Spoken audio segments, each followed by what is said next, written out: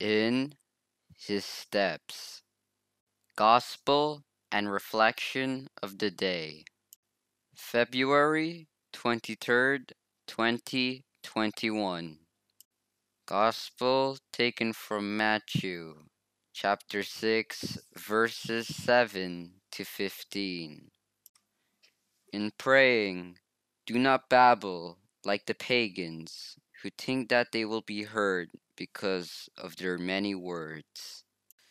Do not be like them. Your Father knows what you need before you ask Him. This is how you are to pray. Our Father in heaven, hallowed be your name. Your kingdom come, your will be done, on earth as in heaven. Give us today our daily bread, and forgive us our debts as we forgive our debtors.